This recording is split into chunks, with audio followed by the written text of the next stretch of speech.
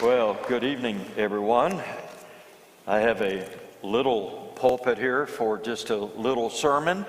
Won't take very long, but I'm looking forward, nevertheless, to sharing with you tonight. God is good, isn't He? He is so good. He is only good. He is always good. And He's got good people. I've met some wonderful people in the family in Tennessee and Missouri and Iowa, Pennsylvania, West Virginia. I met a couple in Minnesota. So God's got wonderful people everywhere. But I don't know, I think especially Iowa. I really, really do. It's just great to be with you tonight. My message is geared toward all Social Security recipients. The Geritol generation, they'll know what I mean. But it's not just for older folks, not at all. The message tonight is for anyone and everyone who hopes to get older. And we're going to look to God's Word for our inspiration, Joshua chapter 14. Joshua chapter 14. I love this portion of Scripture. And it is my assigned Scripture for the night, and I welcomed it with open arms and open heart because, well, you'll see why. Here we go. Joshua chapter 14, verse 6. Now the men of Judah approached Joshua at Gilgal, and Caleb, son of Jephunneh, the Kenizzite, said to him, "You know what the Lord said to Moses, the man of God, at Kadesh Barnea, about you and me. I was 40 years old when Moses, the servant of the Lord, sent me from Kadesh Barnea to explore the land, and I brought him back a report according to my convictions." Verse 8, "But my brothers who went up with me made the hearts of the people melt with fear. I, however, followed the Lord, my God, wholeheartedly. So on that day Moses swore to me." On that day, 45 years ago, Moses swore to me, "The land on which your feet have walked will be your inheritance and that of your children forever, because you have followed the Lord my God wholeheartedly. Now then, just as the Lord promised, He has kept me alive for 45 years since the time He said this to Moses while Israel moved about in the desert. So here I am today, 85 years old, and I am still as strong today as the day Moses sent me out. I'm just as vigorous to go out to battle now as I was then. Now give me this hill country." The King James Version, I like the way it renders that better. It says, "Give me this mountain. Now, give me this mountain that the Lord promised me that day.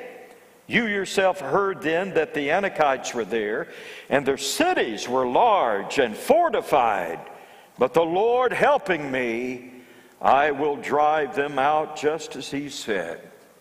And then Joshua blessed Caleb, son of Jephunneh, and gave him Hebron as his inheritance. So Hebron has belonged to Caleb, son of Jephunneh, the Kenizzite, ever since, because third time he followed the Lord, the God of Israel, wholeheartedly.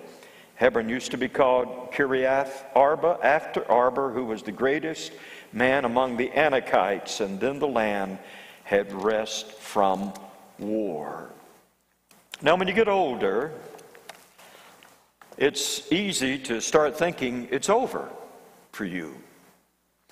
And if you take your cues from society, which by the way is never a good idea, you may get the message that you are rather insignificant when you hit a certain age. You've made your contribution, and now it all belongs to the young people. And let me hurriedly say, thank God for the young people. Thank God for every one of them, and especially those who love the church and want to make the church better. But I had some news for all of us, young or old. People in their 60s and 70s and 80s and 90s are still important. They still matter. Hello. They're still significant. Well, listen, I'm so significant that people send me mail. Almost every day the letters come in. And I'm talking about from important people. I mean, I'm getting letters from senators and presidents and wannabe senators and presidents. I get letters from utility companies and mortgage companies and credit card companies wanting me to stay in touch. And if I don't, they'll call me to see how I'm doing.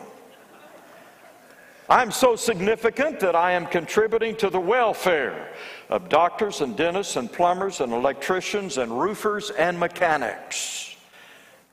I am so significant that restaurants bring me food. Gas companies sell me gas, and department stores lure me in with irresistible sales. I'm important, and don't you forget it. And so are you. And that's what I want to talk about today. You are important, and you have a calling upon your life, a calling to answer, an assignment to carry out, a destiny to fulfill, a reward to gain. And here's some lessons I learned from this excited and exciting man, Caleb. The first one is, Caleb affirms his walk in the past. Caleb affirms his walk in the past. That'd be a great time to put that first point up there if that's available to you. If not, we'll continue. He said in verse 7, I was 40 years old. In verse 10, he said, and here I am today, 85 years old. For 45 years I have walked with God. I've been faithful to Him. I followed the Lord my God wholeheartedly, in verse 8. So Caleb stood up and spoke up for himself, and the old boy was not only a good mathematician, but he had a good memory. 45 years before the events of this chapter, God had given Caleb a special promise, and he wasn't about to let anybody forget it. Now, I'm sure that Joshua would not have forgotten it, but Caleb is there in his face to remind him, just in case. He's there to represent himself. He's there to get what he was promised. He's there to collect on that IOU that he'd been carrying around in his pocket for 45 years. Now, let's be honest. This society doesn't really highly esteem its elderly. They used to, but not so much anymore. And tragically, that goes against history. Because historically, societies have held their elderly in high esteem. They have honored them and given them great respect. And it's still true in some parts of the world, but not so much in this country. Not for a while. You see, the media and the marketers and the greedmongers shifted the focus to the young, where they thought the action was and where the money was. So increasingly, the value of the elderly has been depreciated. You get older, you're in the way of the stampeding herd of the next generation. You get older and people can look right past you as if you're not even there, as if you are irrelevant. The not so subtle message is your day is over. You've had your time and your turn. You have nothing worthwhile to add to the conversation. In fact, you don't even understand the conversation. You are a relic, and you belong where all relics belong, in a back room out of the way. Do you know what that's called? It's called ageism. And it's as prevalent as racism, and every bit as ignorant and cruel. I get a kick out of imagining Caleb. I have no idea what he looked like, but I can imagine him strutting up to Caleb in front of the men of Judah in verse 6. And I got him pictured weighing about 130 pounds soaking wet. But he's still wiry and sinewy and scrappy. And the fire hasn't gone out. You can still see it in his eyes and hear it in his voice and feel it in his handshake. I can hear him say, I'm old, but don't count me out. I have some years on me, but I have some years left. More miles to travel, more battles to fight, more enemies to subdue, more mountains to climb. I'm not ready to retire. I'm ready to refire for the Lord.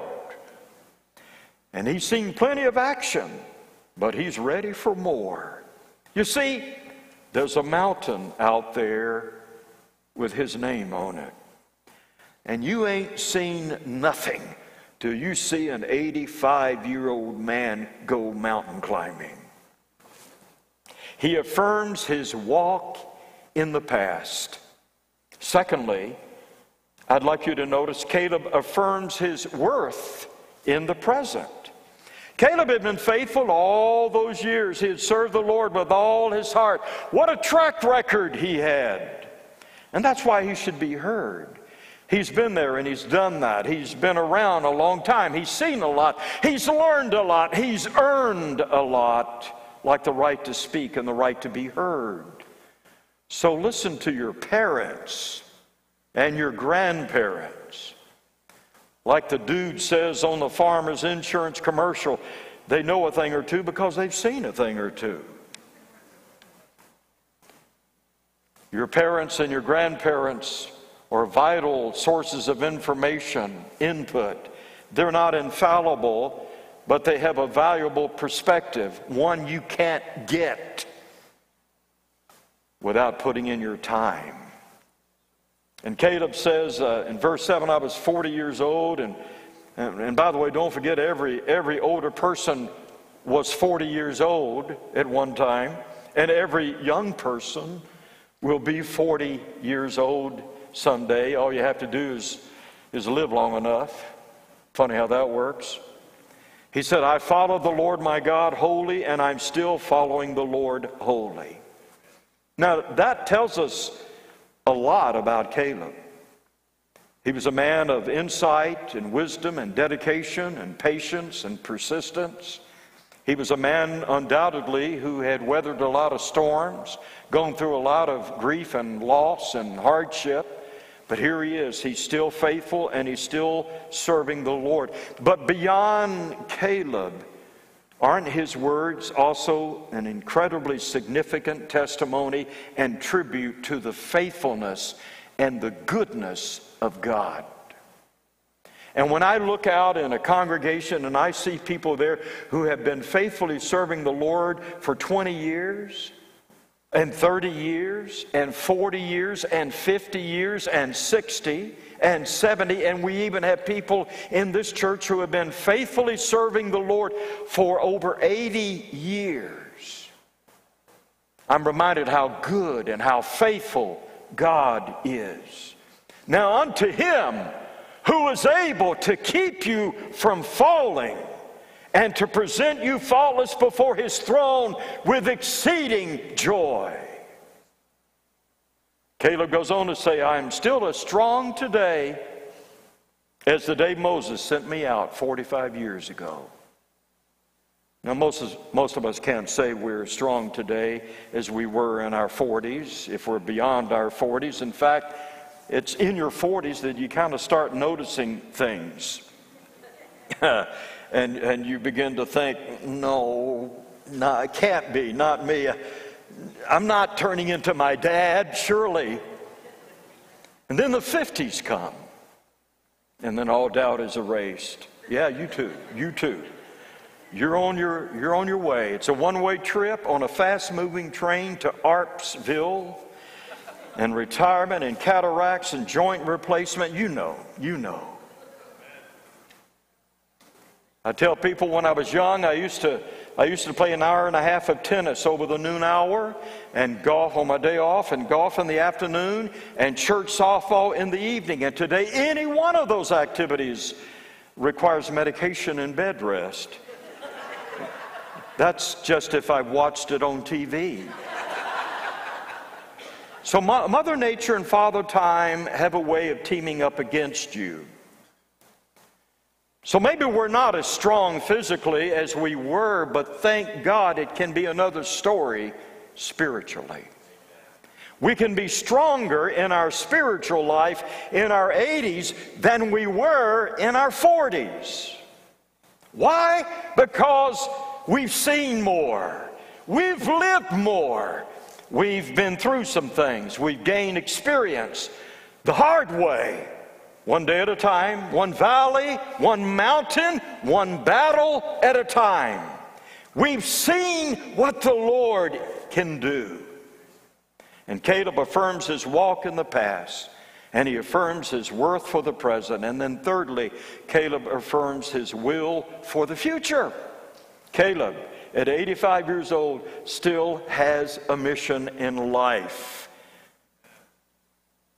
Yes, I want to challenge our thinking a little about what it means to get older, to see aging from a biblical perspective, to inject a little Caleb serum in us.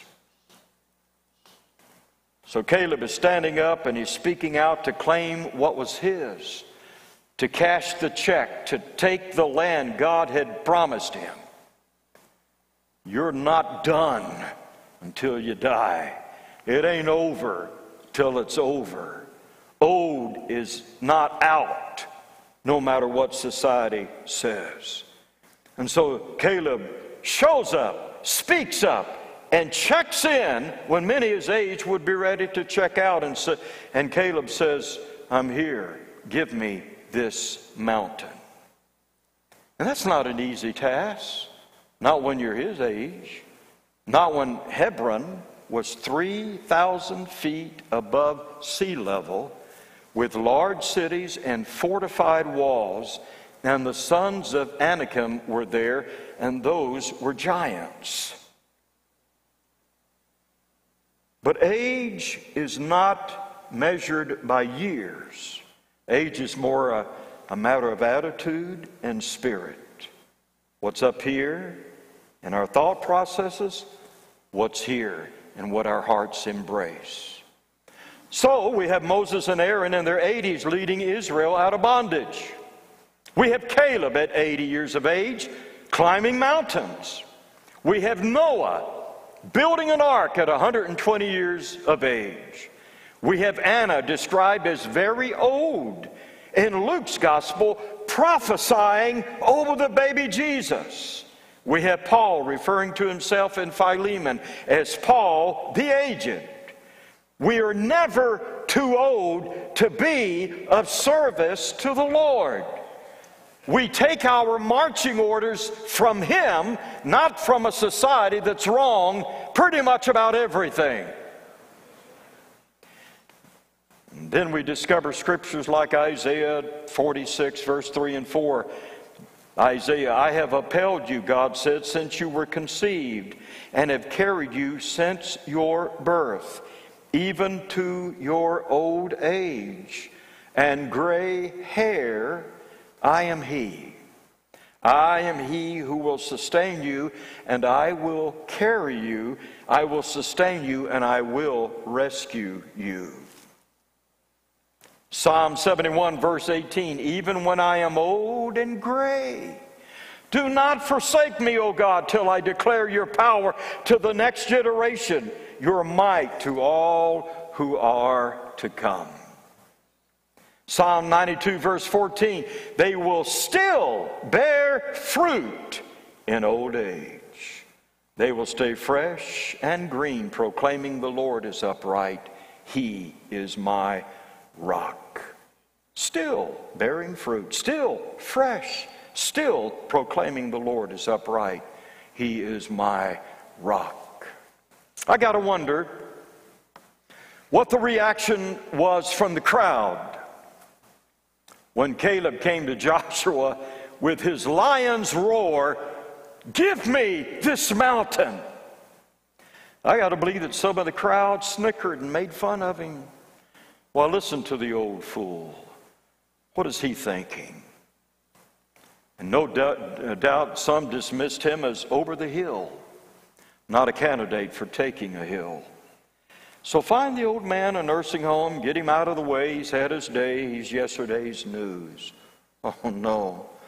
No, no, not when the endlessly creative Holy Spirit resides within him. Not when he is still energized by a God-given vision. Not when there is a mountain with his name on it.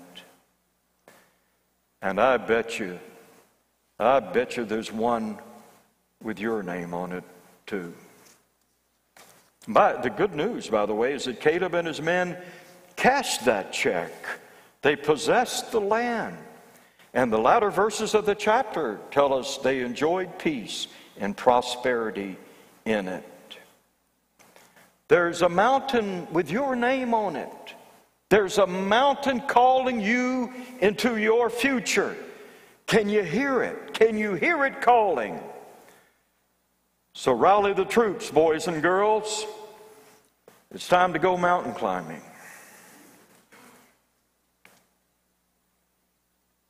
Give me this mountain. Lord, I thank you tonight for your word. What an inspiration it is. And it connects to every one of us, no matter where we are in life. The youngest of the young and the oldest of the old. There's good news for all of us. There's a place in your kingdom for all of us. There's a role to play, a mission to accomplish for all of us in your kingdom. And the fact is, Lord, we need each other. And we benefit and are blessed with the back and forth of one generation with the other. I want to thank you tonight for the young people that take seriously the will of God for their lives. I thank you, Lord, that there are still young people hearing the call of God and saying yes to that call. And out of an endless array of choices, they are saying yes to the call of God. And there are pastors and youth pastors and children's pastors and music pastors and senior pastors that are young today and ready to lead us into the future. And I pray, Lord, that you will show them the way so they can show us the way. That you will lead them so they will lead us. That they will faithfully serve you and faithfully lead us. But Lord, I want to thank you for those that can be overlooked and perhaps easily dismissed because of advancing years. I thank you for each and every member of the family of God. And I pray, Lord, that you will re-energize, infuse afresh and anew an awareness of God's hand upon our lives and God's calling upon our lives. And may that call of God be met with a matching enthusiasm in our hearts, a Caleb-like spirit. And everyone said, amen, amen. Would you stand with me? I just thought of a chorus that we haven't sung in about 100 years, at least for me. And Brett, I don't know, it's so old, it's probably older than you. but it's time that we taught him something new, right? He's always teaching us something new. I'm so glad I'm a part of the family of God. Do you know that one? I'm so glad I'm a part of the family of God. I've been washed in the fountain, cleansed by his blood, joint heirs with Jesus as we travel this sod. I'm so glad I'm a part of the family of God. Hey, you did pretty good. You did pretty good. Yeah. How many have never heard that one before? All right, we're going to sing it one more time because we'd like for you to hear it again. And after we sing it, you know what would be really, really cool, really neat? If you're comfortable doing it, and I know we have to have space, but just to have an intergenerational prayer. Maybe some older folks could find some younger folks and vice versa, and we could maintain that distance, but just offer a prayer of intercession and thanksgiving for one another in the body of Christ. Can we do that? Amen. Amen. I think it'd be a beautiful and memorable way to express our appreciation for those that maybe we don't normally, routinely connect with. All right, let's sing it one more time. It's in the key of X. I'm so glad I'm a part of the family of God. I've been washed in the fountain, cleansed by his blood, joint heirs with Jesus as we travel this sod. For I'm part of the family of God. Amen, amen. Brett, thank you for coming to the keyboard. Your help was indispensable tonight. Thank you. Let's find somebody to pray with before we go. God bless you.